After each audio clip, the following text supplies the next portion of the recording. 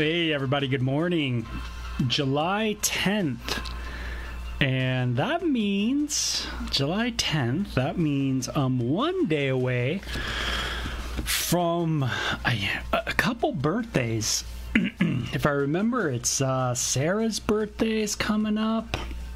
A friend Sarah, a young friend, and my dad's AA birthday as well is on the 11th. My dad probably would have been, well, let me think, around 42 years sober if he was still with us right now. So yeah, very cool. So July, that July month always gets me. Of course, my birthday's the 2nd. And then, you know, we got all these different birthdays kind of wrapped in there. And it's always been a special month for me, of course. So hope you're doing good. This is the Morning Devo with Bo. You could always check out the archives at my YouTube channel, Bo Willette. Just go to YouTube, go to the search bar, type in Beau Willett, very French name, a lot of vowels, you'll get it. And you can see all the books of the Bible I've gone over. So we're in the book of Jeremiah right now. And we finished Isaiah, which was absolutely insane. Jeremiah's, man, on the right path, isn't it? Boy, chapter 2 was long, and it was very good. Gosh, it kind of had that really famous passage in it, that we have abandoned God, and we have that He is the fountain of living water. And, of course, this is a big thing when Jesus comes on the scene, that He points to Himself as being this person, right? This Yahweh. And this is why every time Jesus opened His mouth, He was claiming to be God. When people ask those questions, hey, did Jesus claim to be God? They just don't know the Bible. They don't understand how Jesus taught and how He spoke. And He spoke as first person Yahweh. So very cool. And it says they have dug out for themselves cisterns that can hold no water. So it was very good, famous passage, Jeremiah 2, verse 13. Check it out. So chapter 3, okay, we got done 2. Now we're in 3. Here we go. Okay, ready? Hope you guys are doing good.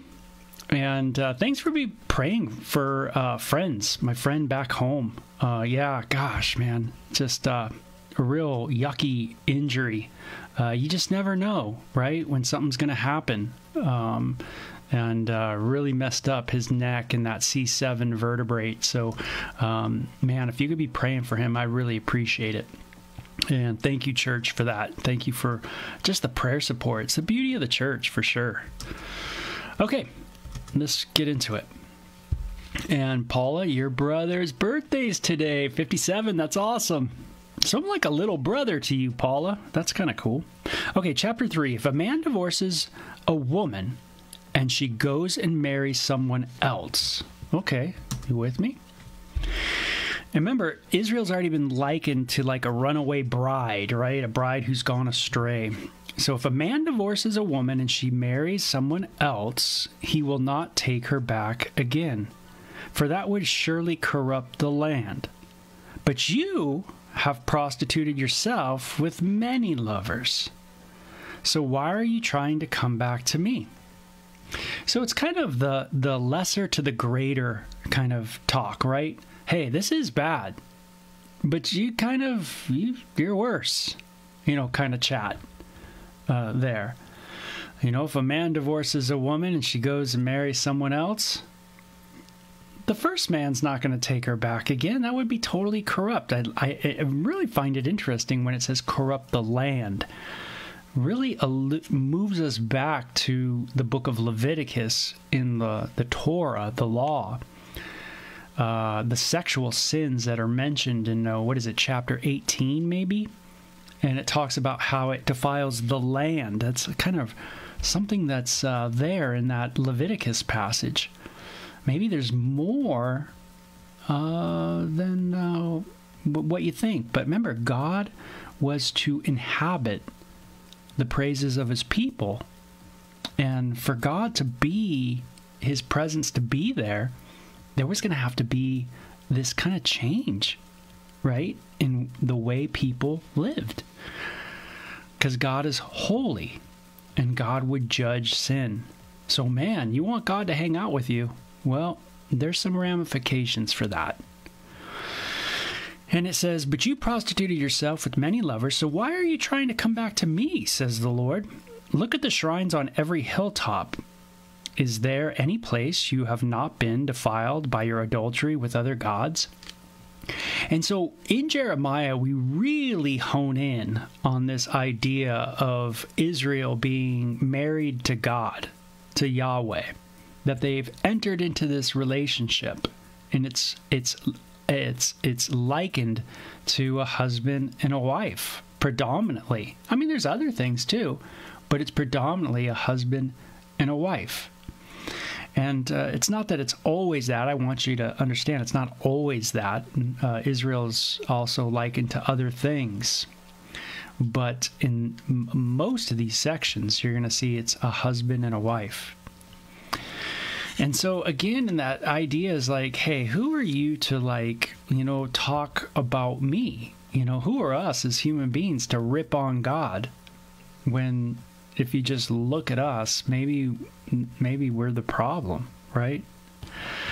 And it says, you sit alone like a nomad in the desert. You have polluted the land with your prostitution and your wickedness. So you see that the prostitution is, again, it is a type, it's a picture of a spiritual issue where you go astray. But it's likened to that of a prostitute, right? It's likened to that of a woman who marries another and comes back to the first. But it's worse because it's like a prostitute in that you go to many people, but then you go back, right, to your husband. Hey, husband, I'm home. What'd you do today? Well, I made some money. Well, how'd you do that? Well, I was working on Hollywood and Vine, and sure, I was with, 10 dudes, but I'm back, that kind of idea. And it says, that's why even the spring rains have failed, for you are a brazen prostitute. Kind of heavy, I guess, hard-hearted and completely shameless. Just no shame at all. It's hard for me to like bag on many people because I know what this is like. Shameless, completely shameless. Have I done things that are completely shameless? Gosh, yeah. Haven't you ever saw things in your own life where you go, man, I can't believe I did that, And then there's times where you do it and you don't even think twice about it. Completely shameless. Yet you say to me, Father, you have been my guide since my youth. Surely you won't be angry forever. Surely you can't forget about it, or you can forget about it. So you talk, but you keep on doing all the evil you can. Yahweh always speaks to the people to show them their sin. Yahweh always speaks to the people to show them their sin so that they can cry out for what? Salvation. This is how Jesus teaches. This is how he talks. Jesus always speaks to the people to show them their sin and their need of salvation. That's how he teaches. That's how he talks. He's always teaching in a way and talking in a way where people can see their sin and go, man, I need a Savior. And so, I got a wonderful little treat for you guys. Check this out. Look at this. Come here. Look at this. That's Beans. Oh, Beans, say hi to everybody. There you go, Beans. Oh, wasn't that cool? I've never had the door open before where Beans could come in, but hey, today, July 10th, is the day. Isn't that cute? Wasn't that awesome? Yeah, he's a precious. So Jesus teaches just like this. So it says, during the reign of King Josiah, the Lord said to me, have you seen what fickle Israel has done? What a wife who commits adultery. Israel has worshipped other gods on every hill and under every green tree. I thought after she has done with all this, she will return to me, but she did not return. And her faithless sister Judah saw this. She saw that I divorced faithless Israel because of her adultery. So it's speaking of Israel and these are the tribes, what's called the northern tribes. 10 of them. And then there's the other sister, the southern tribes, 2 in particular. And it says, she saw that I divorced faithless Israel, the north, because of her adultery, but that treacherous sister Judah, the south, had no fear. And she, too, now has left me and given herself to prostitution. Israel treated it all so lightly. She thought nothing of committing adultery by worshiping idols made of wood and stone. So now the land has been polluted. But despite all this, her faithless sister Judah has never secretly returned to me, or sincerely returned to me. She has only pretended to be sorry. I, the Lord, have spoken. Wow. You know, I can totally relate to this. You know, the idea of polluting a land. Gosh, did I pollute my land? You know, am I a part of the problem of polluting the land? You know, again, it's easy to look at other people and go, oh, they're so bad. Yeah, but again, just look at you. That's all you got is you. So you don't live in those other people, you live in you. So it's like, you know, what have you done to pollute the land?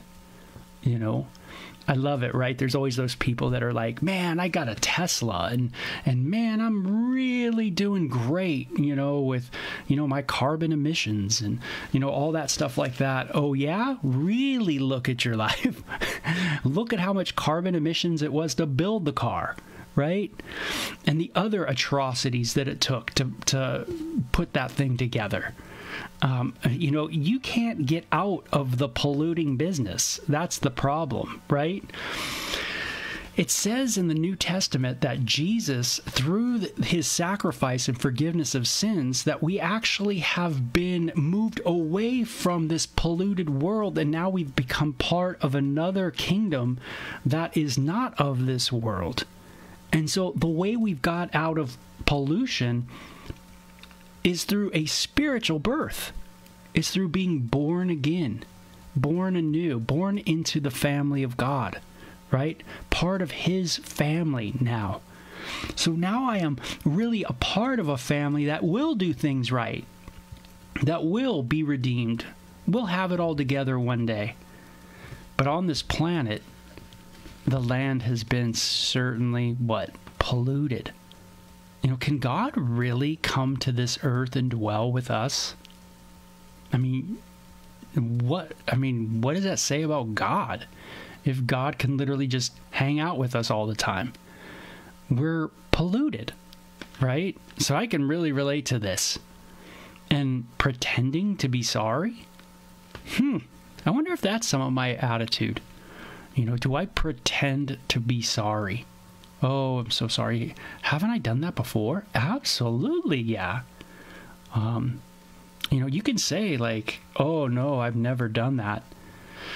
But again, it sounds super prideful when you go that direction. You mean you've never pretended to be sorry? Every time you were sorry, you really meant it? Every time? And when it comes down with the force to which God is speaking, I, the Lord, have spoken. Very Jesus-like, where you don't kind of say to Jesus, hey, Jesus, can I correct you? You know, I'll correct you a little bit. You know, no, because he has spoken. It's the end, done, right? He is the authority. That's what makes me laugh about sometimes us humans, where we look to Jesus, we look at Jesus and we go, oh, Jesus got it wrong. We go like, what? Jesus got it wrong? Like, you think you're smarter than Jesus. You know, that's just a little bit of arrogance, right? But we're good like that. Us humans certainly know how to bring the arrogance, don't we? Now, there's hope. There's hope in such a dire chapter 2 and such a beginning of chapter 3 of like, man, you're worse than that woman who's marrying a bunch of dudes and coming back to the first one. And, you know, you're worse than that. You're like a prostitute. I mean, all that talk. It says, then the Lord said to me, even faithless Israel, the north, is less guilty than treacherous Judah, the south. Therefore, go and give this message to Israel, those people up on the north side. This is what the Lord says. O Israel, my faithless people, come home to me again, and I am merciful. Wow. Unbelievable. God's mercy. His ways are not our ways, right? That's what he said in Isaiah. I'll have mercy on you because my ways are higher than yours. What is higher? My mercy's higher than yours. That's what? It says, I will not be angry with you forever. Only acknowledge your guilt. Admit that you rebelled against the Lord your God. Just admit your guilt. Confess your sins. And he is what? Faithful and just to forgive you. Yeah, just confess it. man, Lord, we've rebelled, man. We messed up. We're a mess. And it says the Lord will be merciful. I will not be angry with you forever. Only acknowledge your guilt. Admit that you rebelled against the Lord your God and committed adultery against him by worshiping idols under every green tree. Confess that you refuse to listen to my voice. I, the Lord, have spoken. Just say what's true. Can you do that? Can I do that? Or do we have an excuse? Do we have something that we can kind of say, oh, I did it because of this, or well, I did that because, or is it just I rebelled? I rebelled from God. Return home, you wayward children, says the Lord, for I am your master. I will bring you back to the land of Israel, one from this town and one from that family. Hey, I'm going to bring you back. I'll bring you back into that land. Isn't it interesting? We have a country called Israel today. Maybe God has been really faithful to his word to bring them back into the land. And I will give you shepherds after my own heart who will guide you with knowledge and understanding. Wow, they will get people that will help them. Maybe guys like Ezra, Nehemiah, people like that. And when your land is once more filled with people, says the Lord, you will no longer wish for the good old days when you possessed the ark of the Lord's covenant. And I love that. One day you won't even look back and say, oh, those were the good old days, right? It says you will not miss those days or even remember them, and there will be no need to rebuild the ark. In that day, Jerusalem will be known as the throne of the Lord. All nations will come there to honor the Lord. They will no longer stubbornly follow their own evil desires. In those days, the people of Judah and Israel will return together from exile in the north. They will return to the land I give their ancestors and inheritance them forever. So Israel one day will come from the northern lands and come down and live in Israel once again. Maybe this was the time when after their Babylonian captivity. Could even point to the future time, during the time of the 1940s, the 1950s, and of course the 1960s. In our time, right, where Israel came from the northern European countries down into their land. So that's kind of interesting. And it'll be a time where they won't really, there's going to be a time where they're not going to really care so much about the ark. And there's some interesting things, right? We will have no need to rebuild the ark, right, of the Lord's covenant, right, the tabernacle. It says, man, Jerusalem's going to be the place of worship, right? And it says the nations will no longer stubbornly follow their own evil desires. So that makes me think that maybe the world is stubbornly following their own evil desires. Maybe that's what we do as nations too. All of the nations of the world just stubbornly go their own direction. Maybe nations are just like people, right? All of us just kind of go astray, each their own way, right? Again, it's tough to read the Bible sometimes because it really launches a scud at our pride. It really hits our pride square on. And it humbles us. Either we're going to come humbly or we're just going to throw the books aside, right? I thought to myself, I would love to treat you as my own children. I wanted nothing more than to give you this beautiful land. The idea of them being children of God. The finest possession in the world, meaning this land. The most precious, beautiful place. The finest possession. I look forward to your calling me Father, and I wanted you never to turn from me. Again, another idea of calling God Father, something that has been reiterated from the Psalms. But you have been unfaithful to me, your people, the people of Israel. You have been like a faithless wife who leaves her husband. I, the Lord, have spoken. So you see that when Jesus teaches us to pray, our Father who are in heaven, he definitely knows these passages. He knows that this is the tender mercy of God, that God is merciful, and as a father wants his children to come to them. And what does he want them to do? Remember that he's holy. right? Remember that his will is that we are to pray for his will to be done. That we are to pray and be thankful for our daily bread. That we are to confess our sins. Do you see how this is all threaded already in Jeremiah? The idea that God is the provider for Israel, and God is the one who wants them to confess their sins to him. So when Jesus says, hey, say our Father, he's trying to point all the disciples back to these passages to help them understand that God, Yahweh, is there with them, and that he's saying, hey, you're my children. Share with me. Talk to me. That kind of idea. It's super sweet. And it says, but you have been unfaithful to me, you people of Israel. You have been like a faithless wife who leaves her husband. I, the Lord, have spoken. Verse 27, voices are heard high on the wind-swept mountains, and weeping and pleading of Israel's people. I've been up on high mountains skiing, and man, it can get really windy up there. And it sounds kind of like a weeping. And it says, for they have chosen crooked paths and have forgotten the Lord their God. You know, what's the path that I'm on?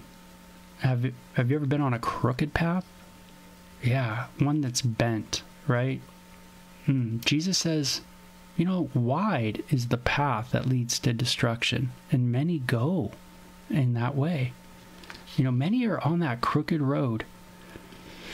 And it says, my wayward children, says the Lord, come back to me, and I will heal your wayward heart. Yes, we're coming, the people reply, for you are the Lord, our God. Our worship of idols on the hills and our religious orgies on the mountains are a delusion. Only in the Lord our God will Israel ever find salvation. It says, man, all our sexual stuff, all of our sexual deviancy, our worship of the other gods, man, it's all off. It's all off base. You know, it's interesting to look at our sexuality, and, you know, that's always something to really look at and hone in on in our life. Humans are sexual beings, and, you know, in human history, it's been very difficult for us humans to be, especially heterosexual, monogamous.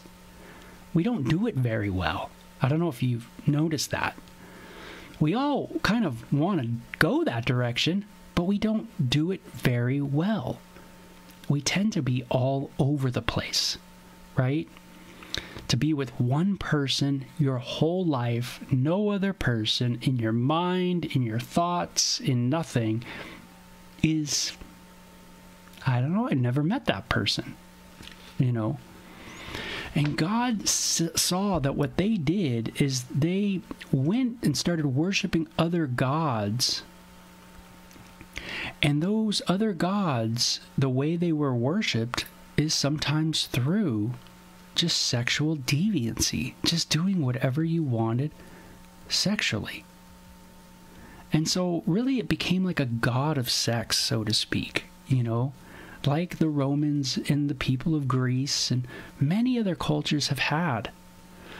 And Israel just went that direction. Instead of looking at their descendants and looking at their history and all the books that were written about what God had intended for sexuality, one man, one woman for life, they looked around and went, man, that looks kind of fun. I think I'm going to go do it. Why not live for pleasure? Like, what's the big issue? You know, why not do something that's pleasurable?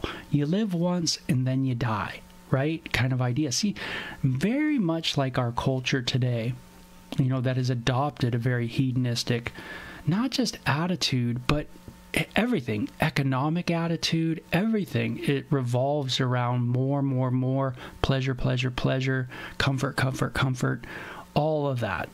So it's like we've corrupted everything. And maybe in our culture, we've adopted these pagan gods. And we just don't call them the same names, but it's like still there, so to speak, you know. So don't think this is just some old fuddy-duddy, you know, pagan weird thing in the jungle kind of thing. No, I think this is very, very true to today. And you know, if I must say, we live in an interesting culture.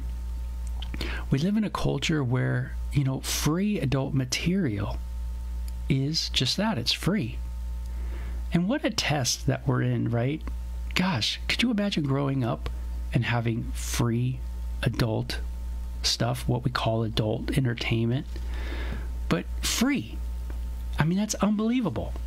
For people my age, it wasn't that way. You know, you went to the corner store in your neighborhood and they had magazines behind the counter, but you couldn't see them. And nowadays, kids that grow up just grow up with it. They don't think any different. It is their world. Isn't that interesting? Yeah, and it's changed their, or let me say this, their thinking is different from our thinking because of it. And it's been free now for a long, long time. So we live in a culture that I want you to see that maybe is very similar to this culture in a lot of ways. You know, and it makes me think of me too. You know, how I succumb to that. How I can move in those directions. How my brain can go in different directions. And that's something to work on all the time in life. You know, there's no temptation that has overtaken you that is not common to human beings. It's common. This kind of action is common. It's not abnormal to humans. It is what humans do. It's gnarly. It's a bummer. It hurts a lot of people. But we don't do well with our sexuality, so to speak. And God sees it, right? And he sees it for what it is, an idolatry. Read Colossians 3, and you'll see kind of it talked about as idolatry. And it's on all these hills, and it says, from childhood we have watched as everything our ancestors worked for, their flocks and herds, their sons, daughters, was squandered on a delusion. Man, you guys were delusional. You worshiped something that wasn't even true. Let us now lie down in shame and cover ourselves with dishonor, for we and our ancestors have sinned against the Lord our God. From our childhood to this day we have never obeyed him. Okay, so you see the confession that is written in Jeremiah 3. This is a confessional kind of letter at the end. All of us have sinned. We've never obeyed you. We've never obeyed you. Isn't that amazing? Man, I've never obeyed the Lord. I mean, just confessing that to God. I've never obeyed you. I've always gone astray. I've always moved in my own direction. God, I need saving. I need salvation. The only way I can honor you is if you are in me, living your life out through me, that somehow you are loving through me, that you take over and you take the wheel, so to speak, and move through me. Everything in my flesh is not good. Nothing good in my flesh dwells, it says. Isn't that interesting? Oh, but something dwells good. I know I'm obeying God somewhere. I know I got something down. Nope. Oh, such a hard word. It really shows us, too, what confession's like. You know, just how forthright and how this confession is a pretty gnarly. It really spells out in detail what they did wrong, right? On the high hills. You know, if you come to God or I come to God and we say, hey, God, this is what I'm watching. This is what I've done. This is what I continue to do. Lord, you see it. Lord, help me. See, you have to say what it is. God's a big person in the sense that God can handle. I say that in a kind of a sense, a humor sense, you know, that God's able to handle what is our confession. You know, just say it like it is. You know, tell it like it is. You know, and that's the right way to confess. So do I do that? Something to think about today. To bring that honest heart before God, knowing that he is merciful. I love how there's that balance there in the passage. That God is there. He's merciful. He's saying to the northern tribes, come to me, and I will have mercy. So very cool. Very, very awesome. Jeremiah is one of those books that is a little bit like, what is it, mature rating, for sure. So it's a heavy book. That and Ezekiel will be heavy books for sure in this area. But hey, we're big people. I think we can do this, right? So you guys take care. Have a great day. Jeremiah 3 in the books. Bye-bye.